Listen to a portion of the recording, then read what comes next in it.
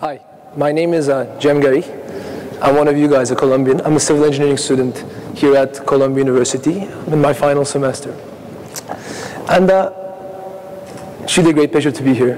When I first learned that the day's topic was commitment, I immediately remembered the 3 steps that constitute a simple thought process: the why, the how, and the what. Usually speaking, in our everyday activities in New York, and we like to live fast, right? We tend to jump straight to the what, right there, which is rather a direct implementation of an idea. But committed people usually start from thinking about the why, which is the larger human narrative in play. Because if the why is strong enough, and if the why is driving enough, and the why is compelling and challenging enough, one can actually start committing and continue to stay committed. And so this is what we will be focusing on today. We'll be focusing on starting with the why. I'd like to share a story of one of my commitments, one of my beliefs, something that I grew into, and the journey in which this belief and this commitment took me until this far. I'm originally from Istanbul, Turkey, where I lived all my life until I traveled to New York in 2010 to start my education career here at Columbia. And in 2011, which was my freshman summer year, me and a dear friend of mine, Kerem Kamışlı, decided to spend our 4-month summer a bit more productively. So we decided to speak to a couple of people, most of them who were business leaders in Turkey, very accomplished individuals, but some of them who were not so lucky to become or emerge as business leaders in their respective fields. Our aim in going to these meetings and spending such a time or investing such a time was basically gaining insight onto how it all works in the outside world and what it took to be successful. And you're going to see some of these photos from our meetings as we go on forward from here. So our immediate conclusion from our meetings, the recipe for success, was that one has to be talented, courageous, and committed in order to become successful. But even more important than the recipe for success, our eyes were open to the large number of people who were extremely talented, who were extremely courageous, and they were committed as well. Nevertheless, they simply lacked, unfortunately speaking, certain opportunities that will allow them to fulfill their potential and climb the ladders of life. And this realization has really changed the way I operate, because I saw that the fact that these people cannot emerge as leaders hinders their chances to bring about added value to the society overall. The opportunity costs were just humongous. And really our research proved that Turkey is a dynamic nation of 80 million people.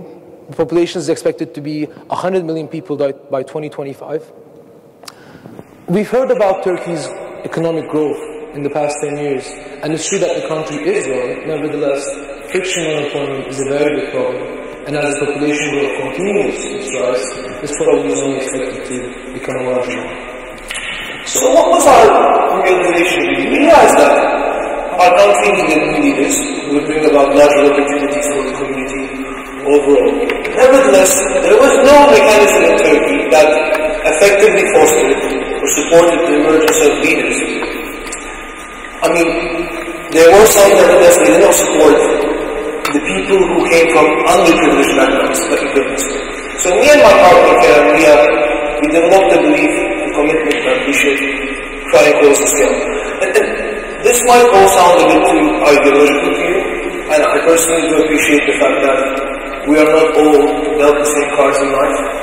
Nevertheless, we can still attempt to level the playing field as much as possible, and by doing so we can contribute to our economies and societies.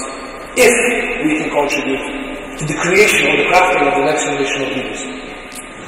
So with this belief, with this goal, let's say, our journey began. 1 year later, in July 2012, my partner Kerem, I, and 20 other successful Turkish university students were involved in the foundation of our non-profit association, Yeni Bir Lider.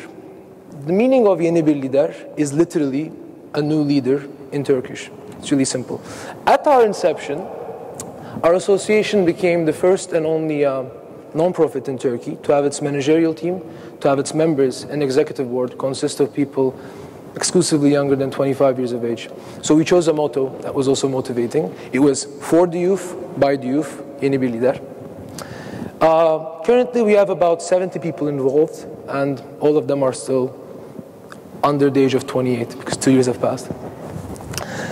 So at our inception, our activities span to include a number of panels, seminars, conferences, interviews with business leaders, and also internships geared towards successful university students in Turkey. One of our major accomplishments in our first year of operations was that 12 of the interviews that we were able to conduct with business leaders were adopted and published by the nation's leading newspaper, Hürriyet. So for the duration of 3 months, anyone who opened the newspaper Hürriyet could see our articles there. And we're going to see them now here as we go. The aim of this effort was really, in the summer of 2011, me and my partner gained really valuable insight by talking to all of these business leaders. We thought if we were able to gain this information and share it with a larger audience to a media outlet, we could possibly contribute to others as well. Another major achievement was being able to offer, it's not an achievement, let's say a milestone. Another milestone was being able to offer 125 successful university students the opportunity to engage in highly structured summer internships in a variety of leading Turkish corporations in the summer of 2013. So last summer, in July, we had 125 students from all around Turkey come together and go to Moscow, to Russia, to Iraq, to Europe, to Istanbul, and all around Turkey.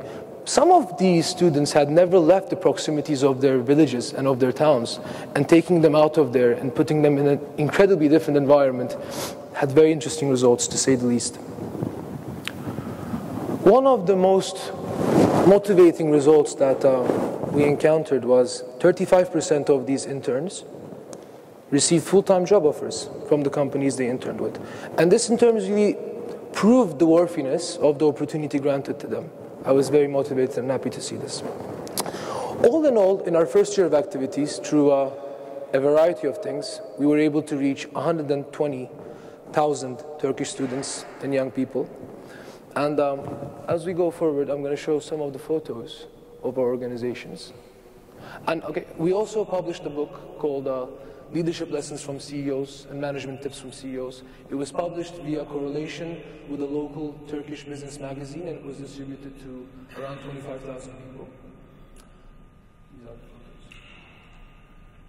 So, coming to an end of our first year of activities, yes, we were indeed able to reach a significant number of people. Nevertheless, the impact on each one of these people were really minimal. If we're talking about developing leaders, we understood and realized that we should focus our efforts and our resources on a smaller, more exclusive group and drastically improve our touch within these people. From here on, we pivoted and we started formulating our new model, which we believe will revolutionize leadership development in Turkey. This model simply is structured to work in 3 steps. The discovery phase, where we sought out to find the future leaders. The development phase, where all of these future leaders are presented a year-long opportunities where they're fostered and supported. And an ecosystem phase, where everyone who participates in these activities then go on to supporting and inspiring each other as friends for the long term. I'm going to explain that to you. So, in our model, in our discovery phase, we start by partnering up with some of the best companies in Turkey. These companies are a variety of leading companies, some of which you might have heard, like Vodafone, Ernst & Young, and David Fund, Ford Motor Company. These companies that we partnered up with are really our strategic partners and our partner companies. Once we found our partner companies, we move on to the 3 major groups that we execute our model that we have in mind. Executive mentors, about 40 of them. The young professionals, about 60 of them. And students, about 150 of them. Young professionals also come from our partner companies, and we are really the rising star young professionals in these variety of companies. They are chosen by the Executive Mentors Society.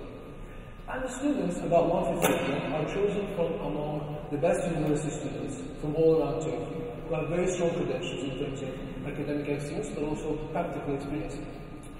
So, after the successful completion of the discovery phase, everyone moves into the development phase. In the development phase, I believe that we offer really valuable opportunities such as seminars, leadership camps, mentorship and coaching for everyone participating. The seminars and the leadership camps are usually executed when the executive members come and share their life stories, but with a special emphasis on their mistakes and their failures, because we believe that these mistakes and failures are some of the most important life lessons to be learned. Once these are completed, we send our students to summer internships at our partner companies, and this culminates the development phase. After all this is complete, all of our students, all of our executive mentors and young professionals proceed to the ecosystem phase. This is an exclusive network of individuals where they get together from time to time, and they also stay in touch via our online tools. Unfortunately, no Twitter as of now. It's closed.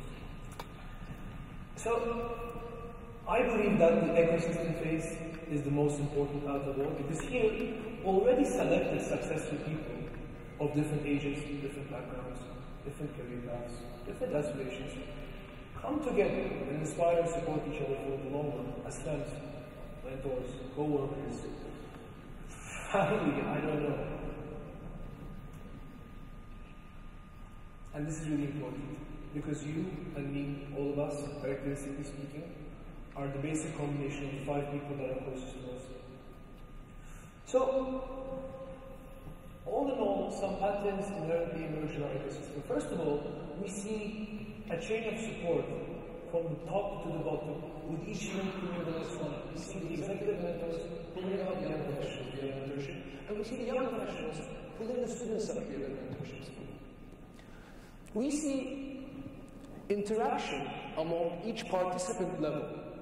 And this is really crucial because, again, we operate with a simple belief. We believe that every one of us needs access to 3 kinds of people at all times. 1, people who are more successful than us, to learn from.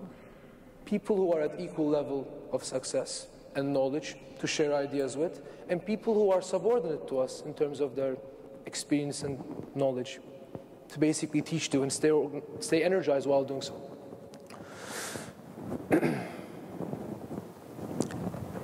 A final important aspect of our ecosystem is hidden within the final sustaining phase, and this is, we believe that the alumni who graduate from our ecosystem and emerging as leaders in the years to come will later on become our major supporters and advocators if they become leaders. All in all, this is our first year of activities, and we shall see how it plays out. But going back to the beginning, as we first started our journey, I had major opposition. I had friends come to me and tell me, Cem, what have you achieved personally that you're attempting to teach others how to become leaders? And they were right, I didn't do much. But I want to reiterate what I told them. We have no intention of teaching leadership. It's doubtful that leadership can be taught in the first place. We are merely aiming to find already talented future leaders and providing them with certain opportunities that would allow them to build up their skills, experiences, and networks. In the end of the day, if they are to become leaders, they'll become leaders based on their own merits. All in all, if this model proves to be successful in Turkey, and this is the pipeline dream, what I really want to communicate today, we believe that it could be exported elsewhere to other developing nations to promote leaders there as well. And if this dream is to become a reality, we, perhaps as the luckier ones, and I think we can all consider ourselves lucky to be here today, should take a part and should work together on this collective effort. We're committed to the supporting and emergence of leaders, and we wake up every morning so that this model can actually yield and craft the next generation of leaders, and in the process, bring about added value for society. If I go back to the golden circle that I started with, the what, the how, and the why, those who start with and focus on the why are those who are able to commit. We started by focusing on our why, and we have had a great run thus far. We shall all see where this journey shall take us from here on. Thank you. Thanks a lot.